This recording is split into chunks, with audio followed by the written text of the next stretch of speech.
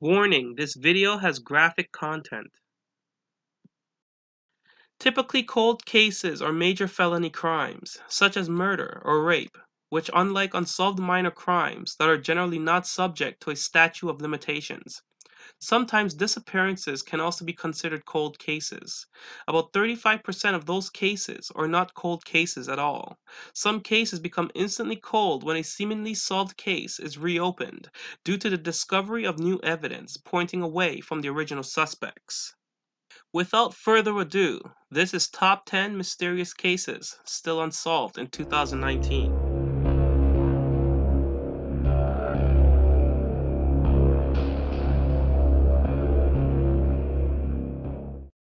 Number 10. Taconic Parkway Crash. On July 26, 2009 at 9:30 a.m., Diane Schuler left the Hunter Lake campground in Parksville, New York with her young son and daughter and her brother's 3 daughters. Not long after their departure, Diane stopped at a McDonald's and then a gas station. She called her brother around 11:30 a.m. about traffic. It was at this point that things took a terrifying turn. Approximately 10 to 15 minutes after hanging up, Diane pulled over. A witness later reported seeing Diane doubled over as if she was vomiting. At 11 o'clock a.m., Scholar's brother got another call, this time from his daughter, claiming Diane was struggling to see and speak. Around 1:30 p.m., Schuler's car driving the wrong way down the Taconic State Parkway collided with an SUV. All 3 passengers in the other car were killed in the collision, while Schuler, her daughter, and 2 of her nieces also died. Schuler's son and her niece were rushed to the hospital, where the niece later died that day. Police were confused as to why Schuler drove at 60 miles per hour for 2 miles in the opposite direction on the Taconic State Parkway. Another mystery was a toxicology report, which found that Schuler had a blood alcohol level of 0.19, twice the legal limit, and traces of THC in her system. Numerous witnesses who had interacted with Diane earlier that morning, from the owner of the campground to a gas station employee, said that Diana appeared sober. Number 9. The Servant Girl Annihilator. The perpetrator of these 8 axe murders came to be known as the Servant Girl Annihilator for his choice in target and terrifying method in which he killed. 7 women and 1 man were all attacked in their homes while asleep in their beds. The bodies were found in the same position with sharp objects poking out of their ears. The murderer continued for a full year before suddenly stopping when additional police officers were hired and citizens formed vigilant committees to patrol the streets at night. After a few quiet weeks, newspapers reported that the killer fled the area from fear of being caught. Because of this, authorities never caught the killer. Outrageous theories about the killer continue to this day. Even theories that the killer was Jack the Ripper himself on a trip across the Atlantic. Number 8. Young Margaret Martin. On December 17, 1938, young Margaret Martin went missing and was found dead a few days later. On the day she went missing, Martin met a man who offered her a secretary position. After this, she was never seen from again until a hunter discovered her body in the wilderness. A massive manhunt started. Countless suspects were called in and questioned, but no one was ever convicted. Several witnesses reported seeing Martin climbing into a brown Plymouth and driving off with a man. An article published in 1999 claimed that Martin was tortured and murdered in a sawmill about 15 miles from where her body was found. The killer reportedly tried to dismember her body and destroy it in the mill's firebox, but was scared off by the mill's owner, who believed the killer to be a simple trespasser. The killer then abandoned Martin's body on the creekside. She was only 19 years old at the time of her death. Number 7. New Orleans Axeman. In 1919, an axe-wielding killer stalked New Orleans, murdering 6 and attacking 12 more. Many of those murdered were Italian or Italian-American, causing many to believe the attacks were racially motivated. In one of his most notorious acts, on March 13, 1919, a letter said to have been written by the Axeman was published in the newspaper citywide. As you may have guessed, that night the New Orleans dance halls were overflowing as both professionals and amateur bands played jazz at hundreds of parties across the city. Not a single person died that night. He killed regularly until October 1919, when the attacks suddenly stopped and the Axeman vanished from the streets of New Orleans. Number 6. Villisca Axe Murders. On June 9, 1912, in Villisca, Iowa, 6 members of the Moore family and 2 house guests were found murdered in the family home. All 8 victims, including 6 children, had suffered from severe head wounds from a blunt force of an axe. The axe had belonged to the family and was left in the guest bedroom when the killer was done with it. The investigation for this case got further than most on this list. Several suspects were processed and many went to trial. One even went twice. The first trial ended in a split jury while the second suspect was acquitted. The Moore's family were well known and well liked in the community. The motive and the case remain a mystery to this day.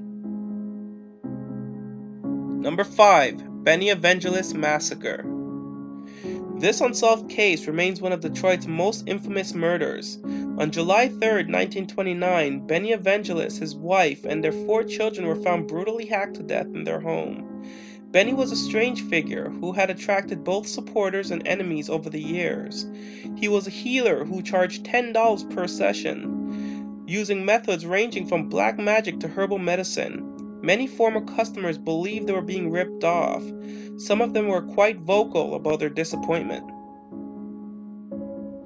The head of Benny was found completely severed from his body that was sitting on a chair, leading police to believe that he was a true target of the attack. One forensic analyst said it seemed to be the work of a single killer, but thought it was strange that no one heard any screams or commotion. No weapon was found, nor were fingerprints of anyone besides the family found at the crime scene. Number 4. The Grimes. On the night of December 27, 1956, Barbara and Patricia Grimes attended the showing of Elvis Presley's Love Me Tender. The young teens were due home at midnight but never arrived. At 2:15 a.m., their mother reported them missing.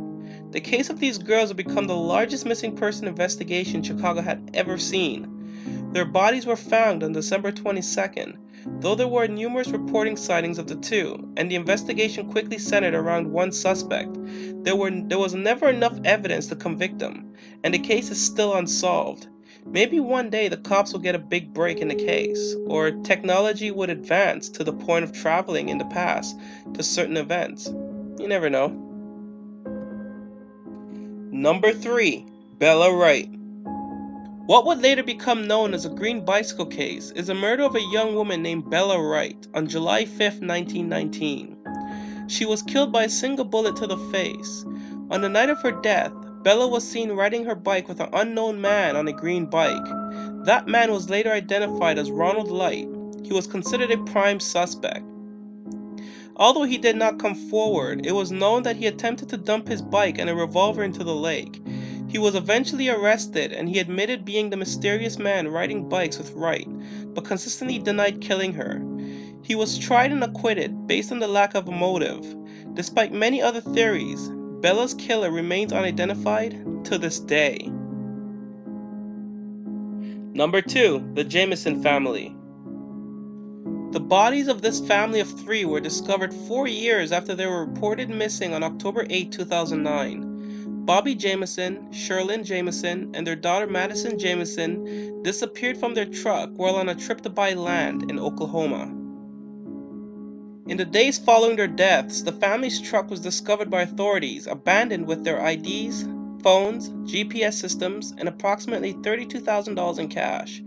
Their dog was also found in the vehicle, malnourished after days of being left in the truck without food or water.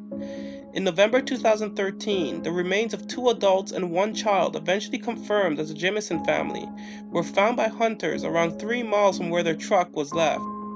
Authorities are still baffled to what happened. Number 1. Elizabeth Short. Her body was found on January 15, 1947. Professionals and amateurs continue to pore over the case in hopes of a break. Elizabeth Short was 22 years old at the time of her murder.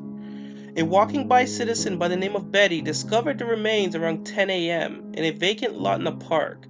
At first she thought she had discovered a mutilated mannequin. The truth was far grimmer. Short's body had been severed at the waist. Her intestines were tucked beneath her buttocks. Her legs had been spread apart, and her elbows bent at right angles. Short's face was slit from ear to ear. Her breasts were slashed, her nose was broken, and her body was drained of blood. Short had been missing since January 9th. Her whereabouts during this missing week remain a mystery and is still unsolved to this day. If you liked the video, you might like 10 Scary Things Caught on Camera, Mystery Edition, or 10 Scary Videos That'll Make Your Hair Stand in 2019. Don't forget to like, share, and subscribe.